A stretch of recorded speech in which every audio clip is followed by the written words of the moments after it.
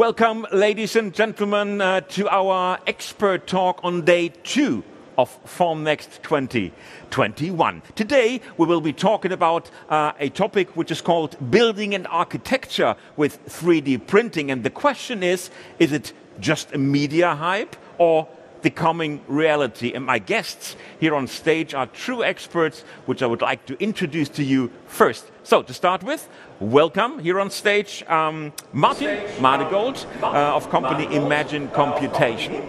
Welcome. Beside him, welcome Professor Oliver Tessmann of Technical University Darmstadt here in Germany. Beside him, welcome to you as well, Professor Ulrich Knaack, also of Technical University Darmstadt. And last but not least, welcome to you as well, Nadja Gaudilliere, Technical University in Darmstadt. Seems to be a good place to make research and work on architecture and building, right? Because everybody, almost everybody, is from Technical University in Darmstadt. So what are the topics that you are dealing with at the moment, and what are the trends that we see here on Formnext? Maybe to start with you. Topics we are dealing with? Yeah. The first thing is you need to transfer technology from other industries in our construction environment. There are some, say, technical aspects, there's some legal aspects, but there are also a lot of design questions, functionality design, which is to be identified. That's where we feel very comfortable.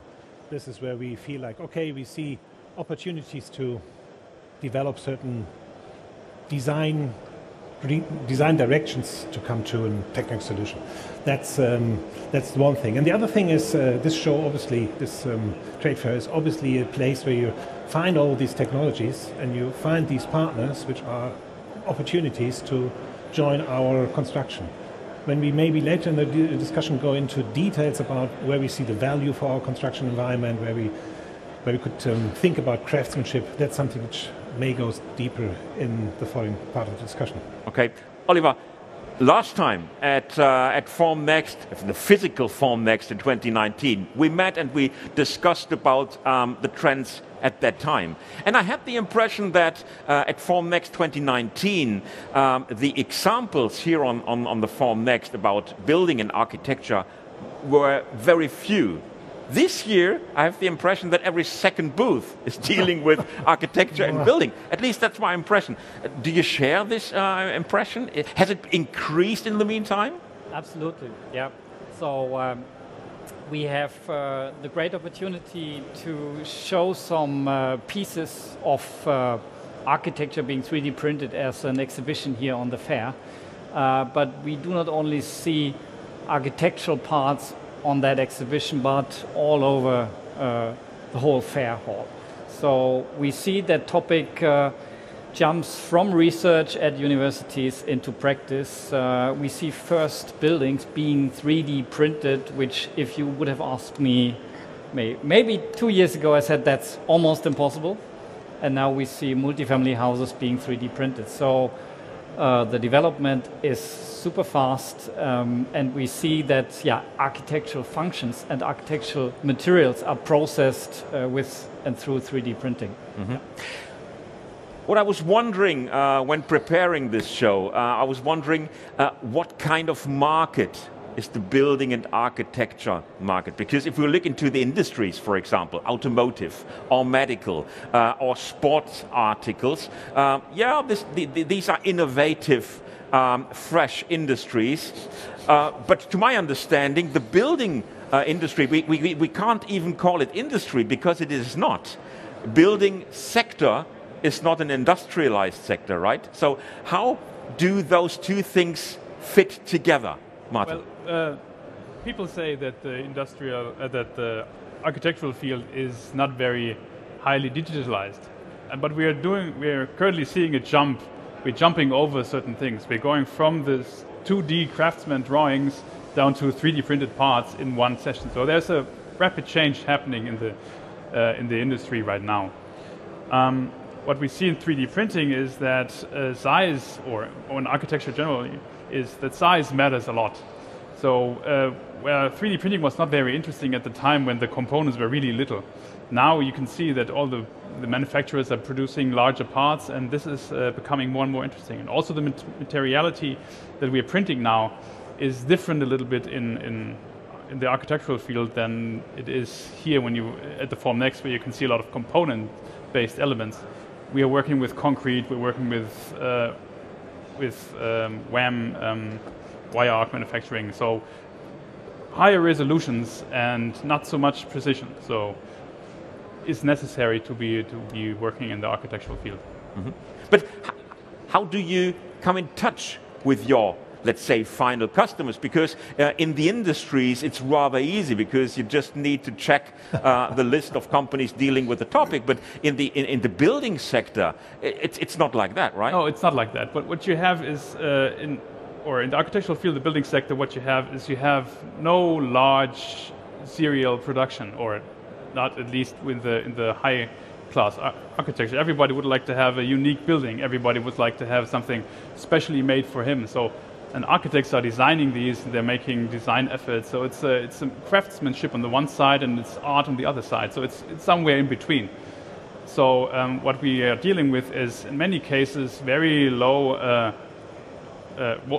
quantities of parts that are individualized.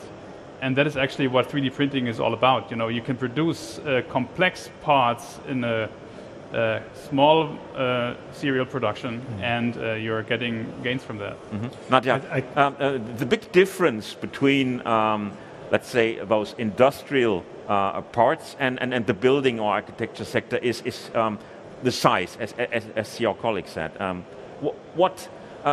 What impact does that have on the technologies? Is the technology for the building sector easier to build up, or does it only look simpler? On the contrary, I would say it's slightly more complicated. One maybe important thing is that if you look at the machines that are used in the 3D printing industry elsewhere, it's a certain series of model, and then when you came up into architecture and construction, you have to change it. You have to resort to a whole set of different machines. So in a sense it's difficult, because you have to, it's maybe the case in every industry when you start with a new process, but you have to redesign the machine you're using. So that's the first part. The other part is that obviously you deal with different materials and you deal with very different objects. So there is indeed a scale jump to be made, but we've seen beautiful parts there. So there's also a different logic in thinking about the building itself, that it's not, as you do with concrete, a big thing that you will cast at once, but maybe it's a different logic of what components you print, maybe components you don't print, and then you put them together. So there's, again, an entire logic in machine in building that you might want to reinvent. Get you. What I'm wondering about also is the process itself.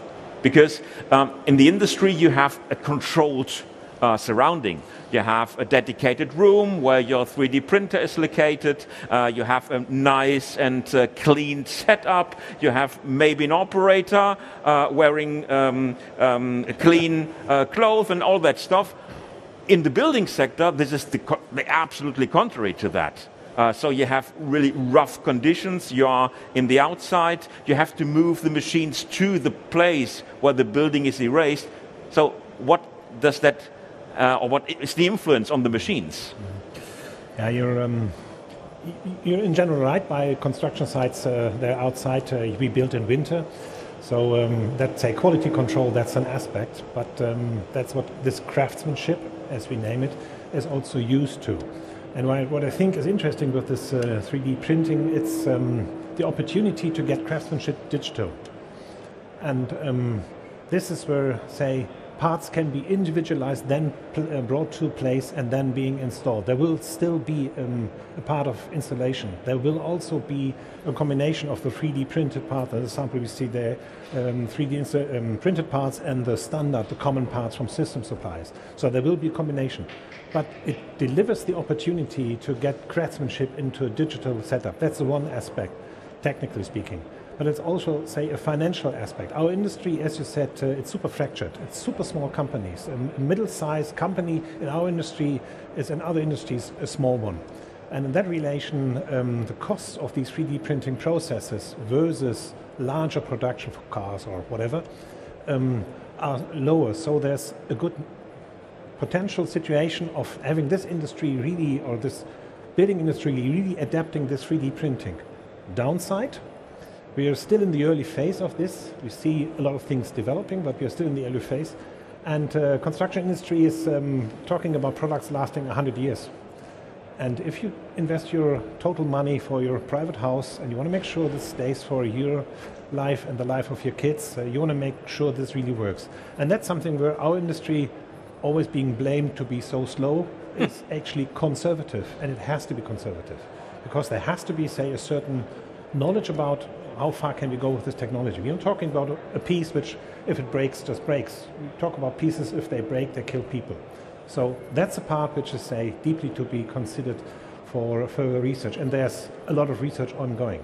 So in that respect, Oliver, we are pretty much running, say, at the front end, and we have ideas, and we're going to see the one-offs and the mock-ups and the early birds, but there's, say, the next generation of research is necessary to really dig into methodologies to evaluate.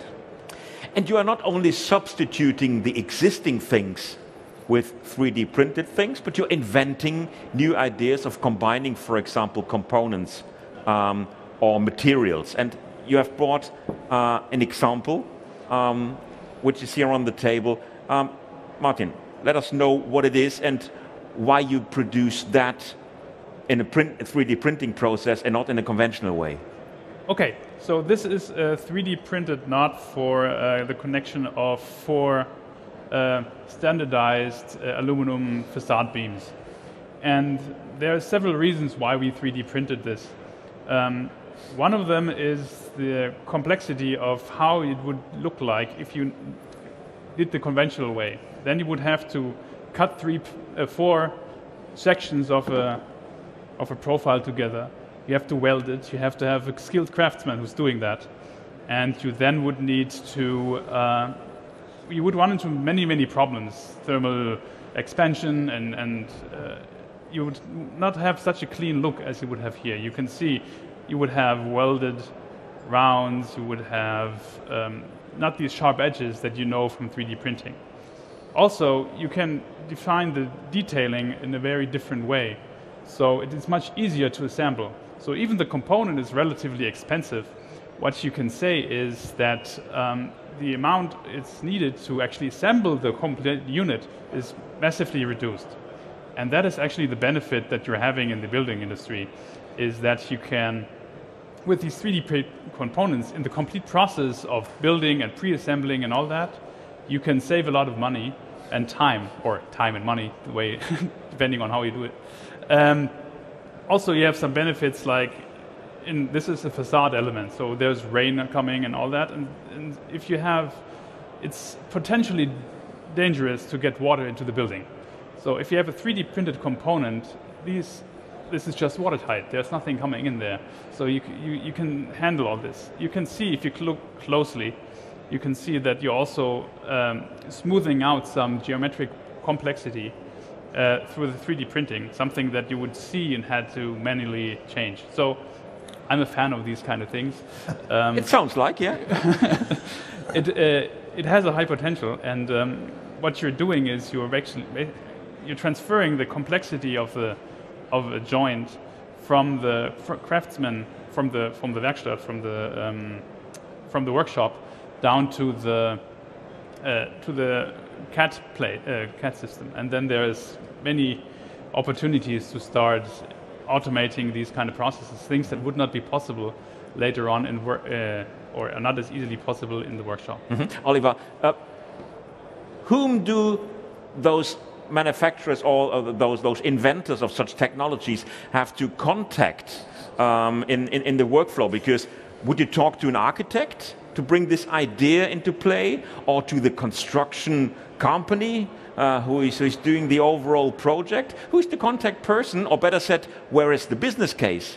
Where do I have to go to sell these technologies? Yeah, I think there are different ways to reach your goal. Obviously, such a thing fits best into a facade system.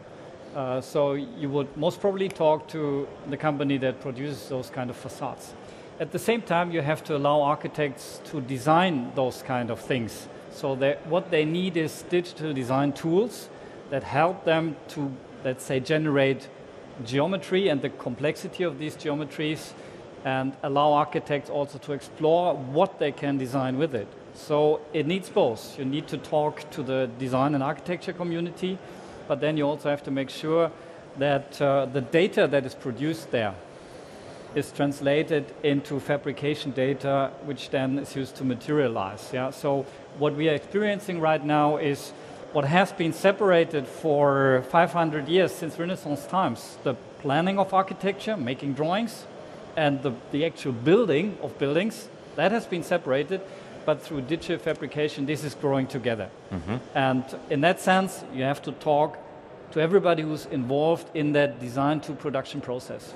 What I learned a lot here at Formnext and in the recent year was that the industries need to go through a change of mind in the erection of the project from the very beginning. So the design really needs to be made for AM, for additive manufacturing. Is that true in the building sector and the architectural sector as well? Both worlds. As Martin said, we see that shift from 2D to 3D to full digital design. So that shift is kind of happening. You also can, how to address it? We're not going to see every construction being entirely digital pre-manufactured. We're going to see components being standard. We're going to see the complex part being individualized. And this process needs this design process. The engineers need to be able to design it, the architects need, and then manufacturers need to be able to do it. And the question is, and that's something which we are still say, that's always a question when we start research, who to target to really make it. So who's going to be the distributor? And yes, companies here produce these machines, make these machines, supply these machines, but then someone needs to use that. And that's where I still believe, or very much believe, that this craftsmanship is really the point where this kind of things will happen. Another aspect, we're going to see this mainly in, say, special and individual projects, standard projects, standard row houses. That will take a longer time to see more of the 3D printing components, because there you use a lot more of standard components. So in that respect, it's in the beginning a small market, but as we see this technology, I'm now observing this since 10 years, how fast it developed and how fast the price is reduced. There's a good opportunity to see in, 5-10 years time, this in a broader range. Talking about prices and talking about costs, everybody knows that the construction segment is under enormous cost pressure, right? So the question is this technology that we're seeing here on Formnext or in your laboratories, is that an affordable technology, or is it still in a stage where we need to wait until the cost for the process are driven down? Nadja. So obviously, if you start with something new, the cost eventually dies down a little. But there's something we have been dancing around for a little while, which is 3D printing for the construction industry is actually extremely versatile.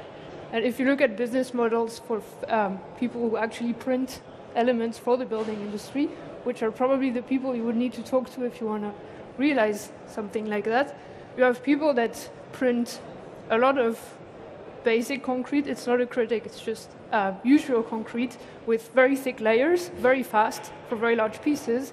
And then we have people who print super high performance concrete with very thin layers and a very high precision. Obviously, these are two very different things. These are two very different costs, in the sense that one might be addressed towards high-end design products and the other one might be targeting massive housing printing. And so in that sense, the affordability question also highly depends on what is it you actually want to 3D print and how you want to achieve it, on top of the fact that eventually the materials and the machines are going to cost less, and eventually the buildings themselves also. Okay. One simple question I have, if I, for example, would have to take the decision to build my own private house for my family, and, you know, very few of us do pay this with the money in the pocket. So you go to your bank and ask for a loan, and they have a look at the house project and say, okay, is it a wooden house? Is it a stone house? Oh, it's a 3D printed house. What will the bankers say? Are they already adapted to the idea of printing houses, or do they think I'm mad, Ulrich? First thing is they think you're mad. Second thing is, hey, this is super cool. And then they, but you won't get the money anyway. Then they change your rate because you take the risk. That's simple. It depends on what you use. The concrete part you were talking about, we see now industry really adapting to this. We see industry now really getting into that market with, say, a certain performance, a certain quality. That's a good way. But, and that's what Oliver and Martin were addressing as well, it's not about replacing a technology. It's about using this technology where it makes sense. So the knot he's showing, it's a super complex knot. To make this in a standard system, wow, that costs a fortune. This knot may be more expensive, but when you take it in total, you earn because you make the whole thing simpler. And that's the idea of 3D printing. This is where we say, where we feel like this is the direction we need to go. It's not about replacing something. It's about combining questions, technology to combining questions, and then use this technology to solve these questions. Mm-hmm. So if you would go for your private house, it's not going to be entirely printed. Parts of it are going to be printed. Okay. With a higher loan. So there's another thing I'm curious about, and having scientists here on stage, I will take the opportunity to ask those things. How about sustainability? Is 3D printed building more sustainable than a standard and traditionally built building? Oliver? Well, it depends. And, yeah, well, that's the lawyer's answer. to follow up what Ulrich just said, if we consider 3D printing technologies as replacing what we did since 100 years, then probably it's not sustainable. But what we experience today is that the CO2 emissions of the construction industry become a public issue. Yeah? We talk about traveling, airplanes, and all these things. If you look at pouring concrete and how much material is used to build buildings, then 3D printing could change things here. Yeah? A lot of constructions look the way they look because they are easy to fabricate in that way. Nobody thought about reducing the amount of concrete or steel. This will become an issue in the next years. Yeah. And we all know that 3D printing allows us to place material where we really need it. And another thing in construction is that we can integrate functions. So we hopefully have mono-material building parts that do a lot of different jobs, like load bearing, but also regulating the climate, create openings and closing. So we need to rethink the way we build. Yeah. Got you? Martin. One other aspect that is potentially there is to use these, to use it in recycling processes. So if you talk about taking a wooden beam from an existing building and trying to make it fit somewhere else, you would need to have some kind of adaptation to it. And this adaptation needs to be produced somehow. And 3D printing can play a role in that matter, I believe. And I also would agree with the fact that it's about the complete system you see. CO2 emissions is a difficult issue because you can say, okay, we're printing 3D metal that is out of aluminum. You can say, okay, the aluminum is actually bad material, but in other cases, if you use recycled aluminum, it's a totally different story. Or if you use much less than you would need in a conventional way, it's also a different story. So you have to see the overall calculation of the CO2 emissions. And also the question is, what material is best where? So what you can say about the potential of 3D printing is that you just reduce the amount of material you need, because you can just use it where you need it. And this is overall, we're talking about huge amounts of material that are built in a building. I think there was this high-rise in Frankfurt. It was several thousand tons of aluminum. And so we're talking in this kind of category. So if you just reduce the amount that you're using by a very small percentage, you're still making huge gains. And that is, if you think about concrete, if you think about 3D printing concrete and just reducing the amount of the floors, the way they just, I don't know, by 50%, it's a huge impact for the building industry and the sustainability. Okay. One last question. I'm curious about the market and the players in the market. Do they approach you and ask for new ideas? Is it something that the customers, the potential customers, are asking you to provide information about new technologies, or is it the other way around? Do you need to go out and inform them and push them a little bit into this direction of 3D printing? What is this market about? I would say, from my experience as part of a 3D printing company, that clients are actually very demanding. I mean, we've seen, it's a French company, but we've seen large construction companies from all over France come over and start asking about the design systems. We've seen a lot of clients, individual clients, coming and saying, I want my house to be 3D printed. A few architects as well were interested in the complexity, the form of complexity you can achieve. But in the past few years, there's actually been a growing demand from the industry directly.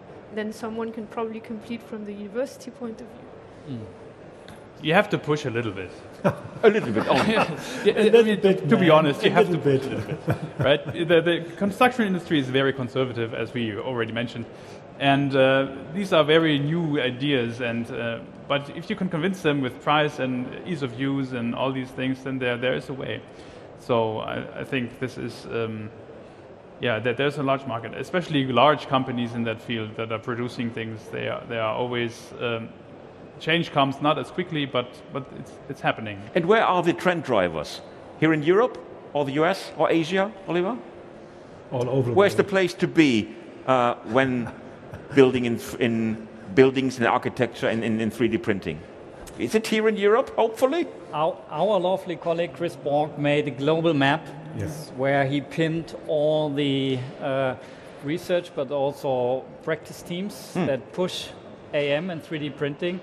And it's a global phenomenon. We see it in Asia, we see a lot going on in Europe currently, but also in the US.